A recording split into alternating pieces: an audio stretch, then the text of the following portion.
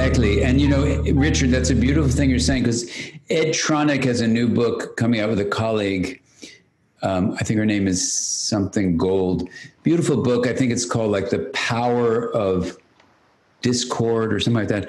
I forgot the name of the book. It's a beautiful book. And basically he says just what you're saying, that kids develop resilience when they realize the inevitable ruptures in our connections with them can be, I think the formal scientific term is repaired.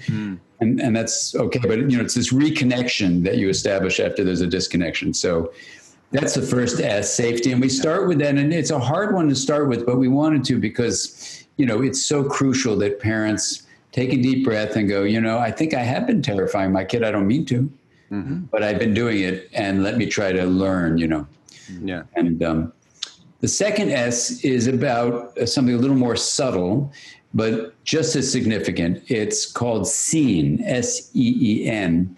And it relates to this word Mindsight, that I developed as a word to save my life when I was in medical school. And none of my professors seemed to have it, seeing people's feelings or thoughts or the subjective experience of meaning making or your story or all that stuff.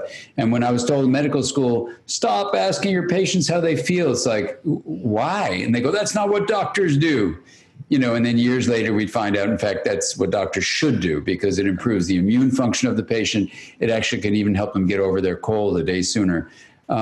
So we connect with each other, these energy and information fields, when you're empathically tuning into the internal world of the other, that's called being seen. You're using your Mindsight networks in your own brain to make a map of the internal subjective experience of the other. So, newer terms are things like mentalization, reflective function, mindedness, psychological mindedness. A slightly older term would be theory of mind. All those not exactly the same, but, they're getting in the same ballpark. Yeah.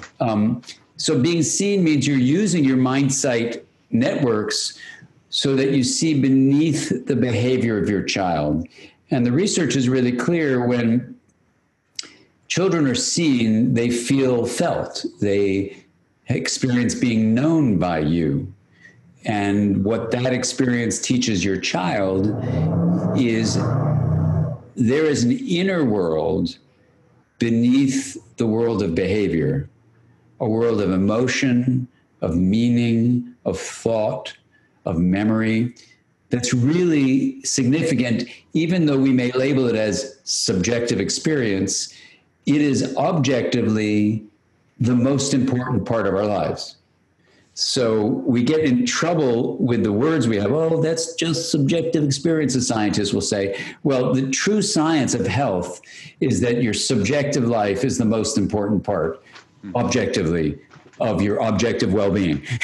So it's like the words get in the way, right? So that's what being seen is. And you can teach people Mindsight. It's a learnable skill. Thank you for tuning in to the Science of Psychotherapy.